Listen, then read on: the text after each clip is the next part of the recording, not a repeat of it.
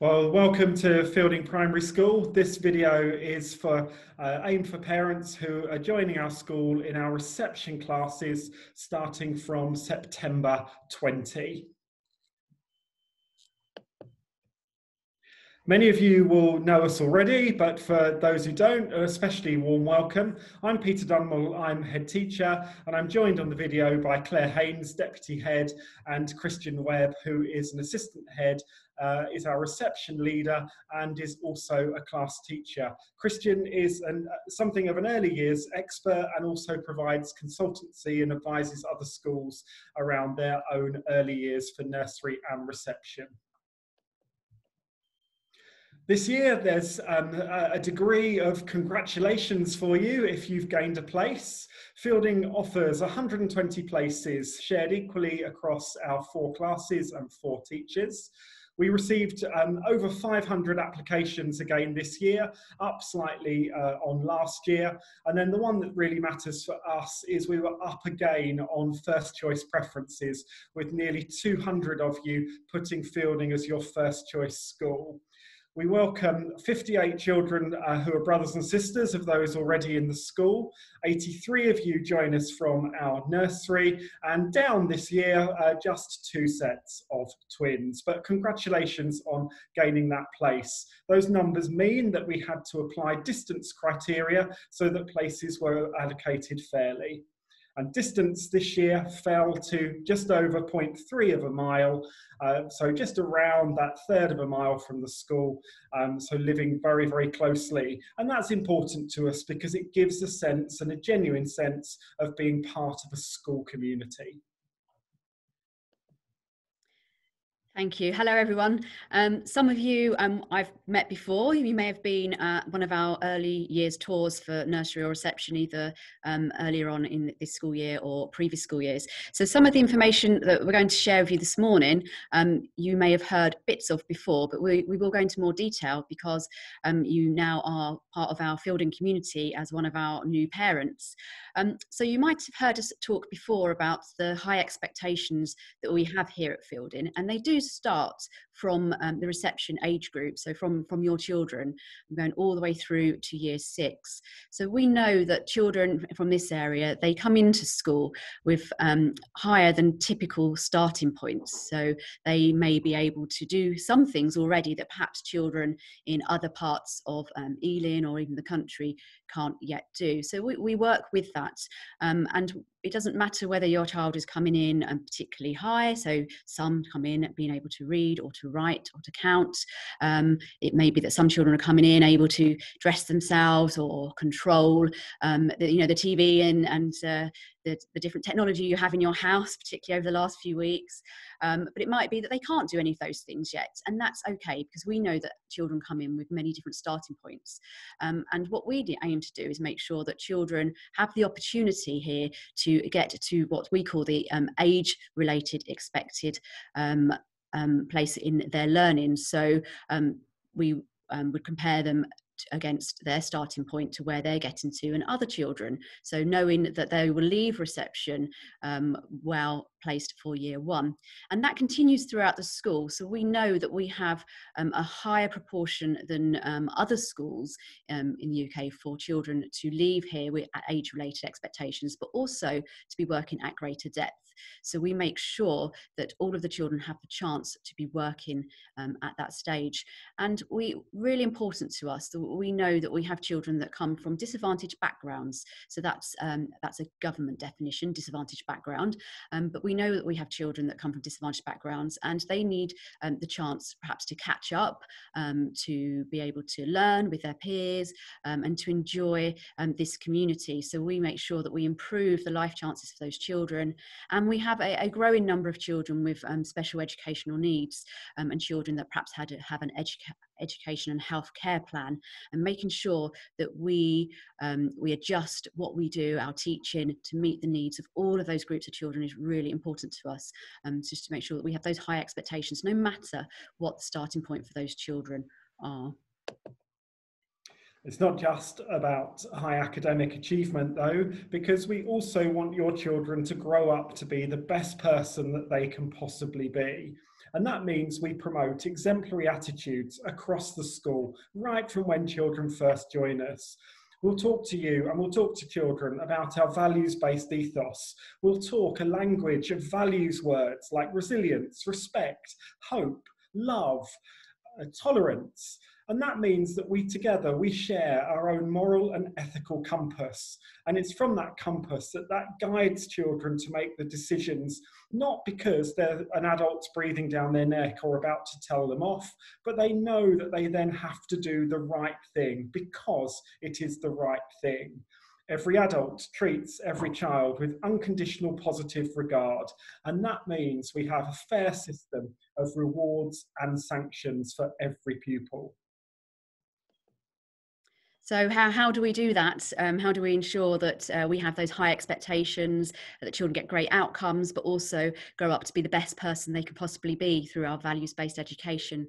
Well, it doesn't happen by accident, and it happens through the excellent teaching that we have here at Fielding, through our very skilled teaching team, which extends beyond the teachers. It's particularly in reception, it will be our early years specialists and our teaching assistants as well. Our teaching here at Fielding is research-based. We are an accredited Visible Learning Plus school. So what that means is the children here have a really important part to play in their own learning. It's not all about the teacher standing at the front of the classroom. It's about every member of the class knowing what they're learning, what their goals are and how they're going to get there. Our children are incredibly reflective learners, and we teach them that right the way from nursery, reception, all the way through to year 6, how to reflect on their own learning so they can set their own goals.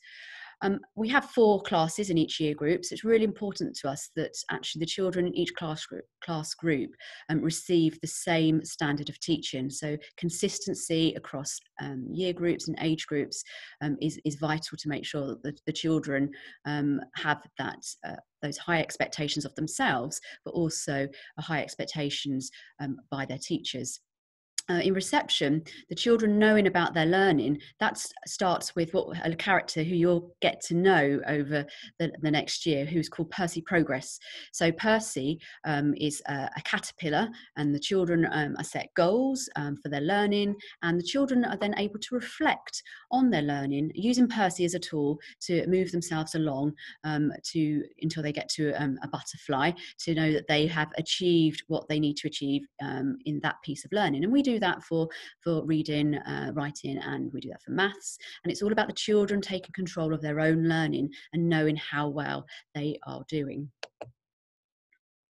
The excellent teaching at this school is based on our curriculum.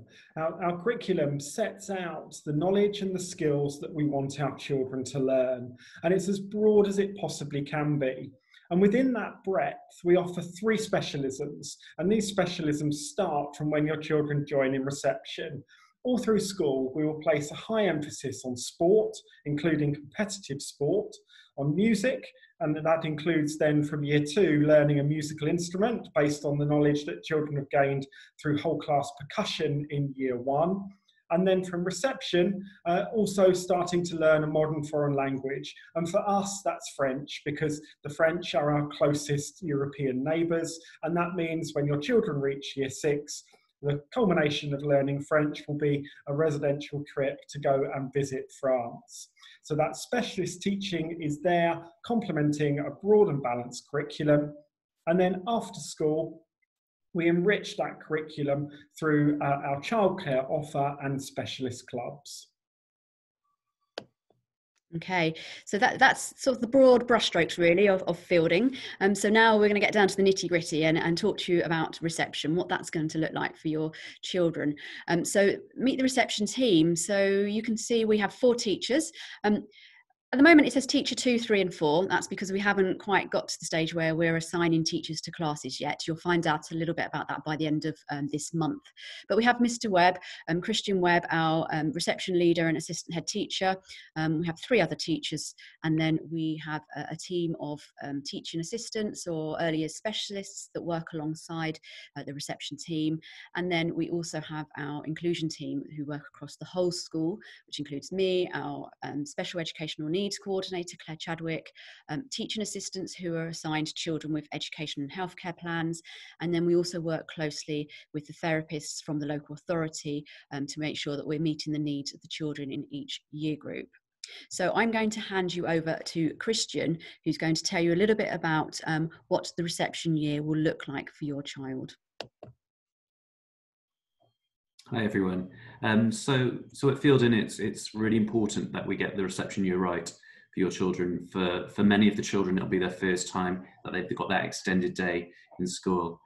So for that, our aims for your child for the year is that, of course, that we teach them the skills, those early skills of mathematics and to be able to read and write, but also that they're coming to school and they're happy, they're confident, and they're resilient. And it's teaching those skills within all of the areas of learning to get them ready for when they move up to Key Stage 1, when they move up to Year 1 the next year. With any early years setting, we follow the early years framework. So that's made up of 17 aspects of learning within 7 areas of learning. So like I said earlier, there's the ones that you'd expect, such as literacy, reading and writing, and mathematics, which is numbers, shape, space and measure. There's also other elements as well. There's other areas that are really important that we give children the opportunities to develop that whole child. So that child who is confident with their communication and language skills, also confident with expressing themselves and showing their creativity. So throughout the year, the teachers that your child is assigned to will talk to you about these areas of learning, if your child's on track, or if they're not, what we can do to support. And at the end of the academic year, you'll receive you'll receive a report which lets you know how well your child has done within those areas of learning. And what we look at is, with all those areas together, is if your child's received a good level of development. But as I said, we'll keep talking you throughout the year of what that looks like. At Fielding, we understand the importance of play, especially with children within the early years setting. That's how children learn. So children make progress when they get to those high levels of engagement, and you can achieve that with 4 and 5 year olds through play. And so that's very much the approach that we take with our early years at Fielding. So we teach through play, so we still have our sessions on the carpet, but then we let the children go and explore the world. We let them go and take risks within that safe environment. We let them explore that through the indoor classroom and also the outdoor classroom. So what does a typical week look like for your child in school? And I think this will be a lovely one, just so you can sit down during the summer break and you can talk to your child about these. Like I said, we'll have maths and literacy sessions. We have those daily, but also then we break off into small group sessions. So we can really work with your children at their starting points and move them on accordingly. We have daily phonics lessons, so there is that importance of early reading at Fielding, and then coming back to that play. So alongside all those carpet sessions that we have with your children teaching those new skills, we let them go and embed those and explore those in the inside classroom and outside classroom. At any point if your child is struggling in a certain area, we'll identify those needs and we'll work with you and with adults in school to offer interventions for your children. That includes also children coming into us who English isn't their first language. So our EAL children, English is an additional language, and we'll make sure that we have pre-teaching sessions and sessions really to support the understanding of that basic language, but also then that academic language. So what makes Fielding unique? We're really lucky at Fielding because we have our own forest area. So this has been up and running now 3 years, and we have a forest school lead within reception, and we plan weekly lessons. So this happens from nursery through early years, and the children get to go and they get to experience the world, and they get to look at the changes during the seasons, but just that additional opportunity for children to develop that love through learning and through play. As we've mentioned already, once a week we have specialist music, French and PE sessions, and we understand that it's important that we get to those high levels of engagement through making learning exciting for children. So we have celebration days throughout the year, such as World Book Day. Also, one of our topics is space. We have a space theme day where your children can come dressed as an astronaut or a planet, and it's that time to really reflect on the achievements they've made during that challenge. And also we have a fairy tale ball, and also those gold moments. So again, it's creating those memories. So the urban zoo comes in, and the children get to, if they want to, touch the animals and talk about them, but just those hands-on experiences. So they leave reception and they move up to year one, and they can relate their learning to those first-hand experiences. Okay, so starting to think now about some of those more structured sessions that your children will have. And you may have heard me talk to you before about reading, and teaching your child to read is the biggest gift that we can give to any child. So we will teach your child to read, and we'll do that in two ways. So we will introduce your children to linking letters and sounds. We know that some children might come to school already knowing some of their sounds, but we will go through a structured program, and we'll start that as soon as the children join with us. Then we move through a scheme called Read Write Inc., which is a published scheme that we use to teach reading. It's well known, and it has great results. So you would be part of that. They'll have their sessions in school, and then they will take home some books that they've read in school, and also an unknown text which still has the sounds that they're learning, so you can help them on their journey to being a reader. But alongside that, we'll also teach them to develop a love of reading. So teachers in reception will read to the children at least once a day, perhaps some of those familiar stories that children already know and love, and they'll get to read them themselves, and again bring those home to share together with you. So it's a very structured approach to teaching reading through the Read Write Inc. phonics scheme and those familiar stories, but making sure that we're building children's understanding of text and ability to read text at the same time, so they are in a really good place for when they go into year one. Alongside those structured sessions, children will just be immersed in lots of reading material through the classroom. So we have a reading corner, we have role play areas where the children are asked to read things such as if the role play area is set up as a restaurant, for instance, they'll be reading menus, or if it's set up as a vet surgery, they'll be looking at what they need to be doing to look after their animals. There's just lots and lots of books in the corridors and in the classrooms that the children can look through together and share. We will give you a gift of a book bag to keep those books nice and clean and tidy and ready to bring them back to school, but also so they can take those books from the classroom home and share those with you. That's really important to us. We have regular updates around where the children are at with their learning their sounds. So at least twice a term, the teacher will assess the children to make sure that they are making good progress with learning their sounds. And if any of the children fall behind, they're being given an opportunity to catch up with their peers, so that they are on track to know all of the sounds they need to know before they finish the reception year. And if you want some more information about which sounds children are learning and when, on our website we show what's called our phonics progression map, which will show you what sounds the children need to learn. We know that some of our children started to link letters and sounds in nursery, those who are joining us from nursery. So all of the information that we have for those children will be passed on from our nursery teachers to our reception teachers. And we know that some children will come into school that perhaps haven't been to a nursery before, or have been to a different nursery, or might have learnt sounds in a different way. And we have a clear plan in place to make sure that those children get the opportunity to learn letters and sounds at the same rates as the other children. Okay, looking at maths within early years, very much like all the other areas, we have those daily sessions when we can look at the skills. So we usually look at a certain skill with over a day, over a week, sorry, or 2 weeks. And we have those carpet sessions, but then again, we go off and we look at those skills throughout play. Claire was giving some examples with the reading, but very much similar with mathematics. So if a child's playing in the construction area during choosing time, you're bringing out that language of number throughout that. So there will be plenty of opportunities for children to develop those skills. And we've already talked about the character Percy Progress. So he's used weekly as well, so the children can reflect on their learning, but also think about their next steps.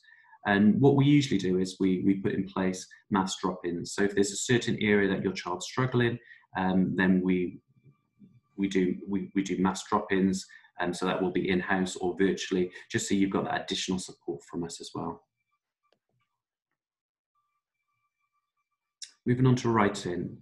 So likewise with the reading that we've talked about, we want your children to develop the skills to be confident and excited to write. We use many techniques within our reception. One of them is helicopter stories, which is a lovely way when children get to write their own ideas, bring out their own creativity, but they then turn that into a piece of writing that they can act out with their friends. And also we use a story scribing strategy when we write with the children, but eventually ease back when they become more confident with writing. And we found that works really well for us and moving children on. It's really important that children understand that writing is a form of communication. So again, we write within the play. So if you've got children in the role play corner, for example, playing with, I don't know, some dolls, and they put the dolls to sleep, they can to bed, and they don't want anyone to wake them up, they might communicate that they want to write a sign to the class. So it's really forming that link so children understand that writing is for a purpose. Things to look out for, again, we do workshops, so we'll be offering in-house or virtual workshops, again, just to get to grips with those things that we've talked about, helicopter stories, story scribing. And also, like the maths, we will offer drop-in sessions. Again, just if we identify that there's an area that your child might be struggling in or need a little bit more support, we can put that support in place for you. We'll also have some drop-in sessions for phonics there, included with the writing as well, and also some workshops, just so if you're not familiar with phonics or how children link letters and sounds, and you're not sure how to help your child at home, then our phonics leader will be running some sessions either in school or virtually, depending on the social distancing measures that are in place. So do look out for those. We throughout the day, we try to make every session that the children are here with us at school into a learning session. So one of those is lunchtime. So the adults who the children are familiar with, so the class teachers and the early years specialists, they actually sit with the children during lunchtime, and they use that time to just to get to know the children a bit better, to teach them about social skills, those, you know, using knives and forks properly. So thinking about their fine motor skills there, and you know, sharing new tastes and trying new foods together. And we do that through our family style dining, which we do for our youngest children. So the children sit in groups of between 8 and 10 around a table. The food is served in the middle of the table, and then the children will get used to serving each other their food. And it's just a really lovely time to get to know the children in a slightly different way. So it's outside the classroom, but still with the familiar adults, so they feel really safe in doing that. So we have our Harrison catering team on site.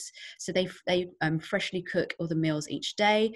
They bake their own bread, and that's all done in the kitchen here on site.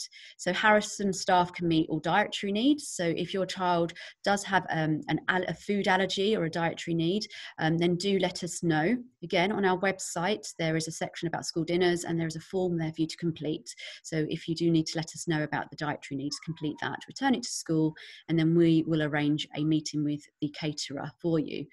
During that meeting, the caterer will go through the menus, they'll think about your child's dietary need, and together you will form an individual menu for your child to make sure that their needs are being met during lunchtime.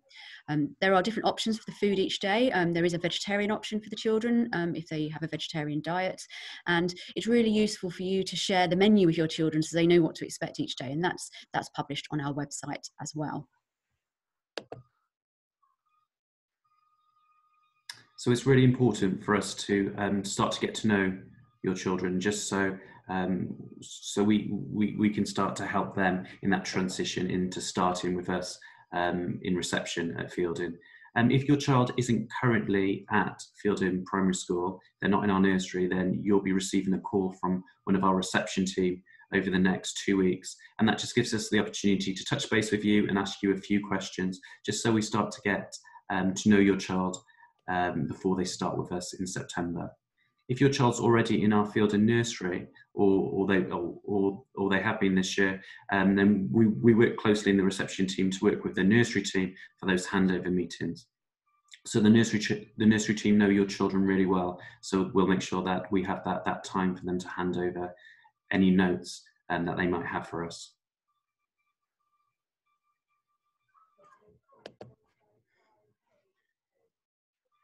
So it's really important that we put lots in place to make sure that your child is settled and happy with their new setting, so their new reception setting with us. We know this can be an anxious time for parents, but also for children. So we worked hard to make sure that we get this right. So we offer a soft start, so that's across the school, but in reception, it's the opportunity for you actually, subject to social distancing, we'll see where we are in September, for you to come into the classroom and spend that 15 minutes with your child to settle them down, to see the activities that we've put in place, but also for you guys to get that idea of what's happening and what reception life looks like for your child. And that's worked really well over the last couple of years of making children feel more at ease about their setting. We're really lucky because you will collect your children and drop them off at the class door, so you've got that daily opportunity to talk to us about any concerns or any questions that you might have. And also lunchtime. So thinking about lunchtimes, we've already talked about family school dining, but what happens when the children finish their lunch? Well, we make sure that they come back to our reception playground so that they're familiar with the setting, and then not surrounded at this point with the older children, but just so they've got that calm space that they can play after lunch. We've already talked about that values-based ethos, so that's very much part of our curriculum in reception that really supports the children with that transition. And then throughout the day, throughout the year, we offer stay and play sessions. So again, this will be subject to social distancing, but we think it's important when we can to get the parents and carers in. So again, you guys can see what's happening, because I know many children will come home and say they didn't do anything at all day, but it gives you that opportunity to come in and actually see how we approach our learning within reception. So getting ready for that Thursday, I know there'll be lots of questions about what that looks like. We'll send a welcome pack to you all, so you have some more information about uniforms, but the basics are, so the uniform, this is key, that all items are labelled and easy fastening. So as you can imagine, with 30 children in each class, if you have 30 sweatshirts with no labels, that becomes a little bit tricky at the end of the day when we're trying to match those up to children. We have a assigned PE day each week, and your children get to put their PE kit on before school and wear that to school, and they stay in their PE kit throughout the day. In your child's school bag, you'll have the reading folder that Claire's already talked about, so that's a gift from Fielding. So that will come in, and that will have their school books in, but also a labelled water bottle and a fruit container. We do offer a school snack, but you might want your child to also have a fruit snack in the afternoon, so that can come in a labelled container. Spare sets of clothes, as we talked about, we have our outside area, we have our sandpit, and we have our water, we have our river, and the children will get messy, and that's all about that's allowing them to have the opportunities to explore the world through play. So it's important that you have that spare set of clothes so children can change if they need to. And also, if you know that your child might have the occasional toilet accident, you've got that spare set of clothes that your child can change into if needed. We've talked about Field and Forest, so we have that once a week. We use that in all seasons, so there will be periods when it is a little bit muddy or a little bit wet, so we encourage you to bring in Wellington boots for your children. They can go home weekly or they can stay in school. That's a decision that you guys can make.